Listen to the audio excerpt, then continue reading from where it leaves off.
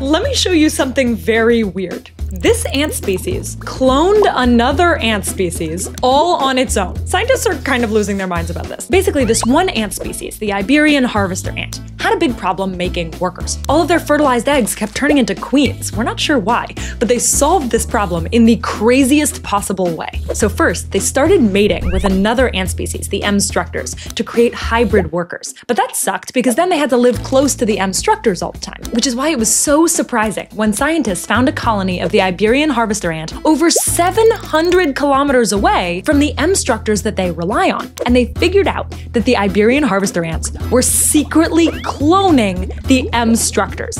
These ants were giving birth to a totally different species. That's crazy! You can't just give birth to a horse! How are they doing it? Scientists don't really know. It's pushing forward our understanding of biology, because it means that these ants can make their own workers and their own mates. Good for them. If you want more optimistic science and tech stories, subscribe.